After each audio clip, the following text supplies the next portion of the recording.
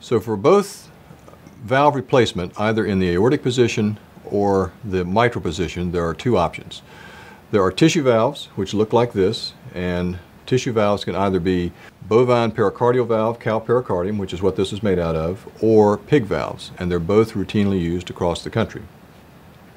These valves work very well. They open well and close well, just like our own normal native valves do.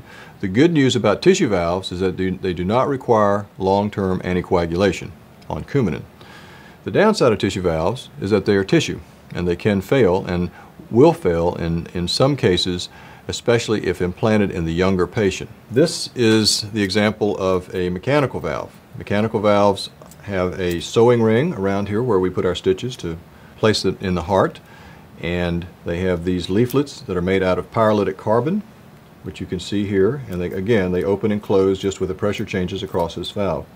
The good news about mechanical valves is that they last forever. Now I put forever in quotes because anything man-made can fail, but the likelihood of a mechanical valve failing is extremely low. The bad news about mechanical valves is that they have to be anticoagulated, and the patient has to be anticoagulated for a lifetime. They have to be on Coumadin. They have to have their blood checked on an interval regular basis, usually every month or so.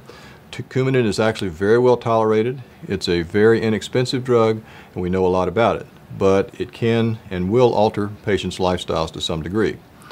So for both of those reasons, obviously they're not a perfect choice. In some cases, we have to replace the valve in question, namely the aortic valve in the vast majority of cases. But that is why we really focus quite a bit on mitral valve repair, because mitral valve repair ultimately is the best thing for the patient if it can be done safely, effectively, and the surgeon thinks that they're going to get a good long-term result for the patient.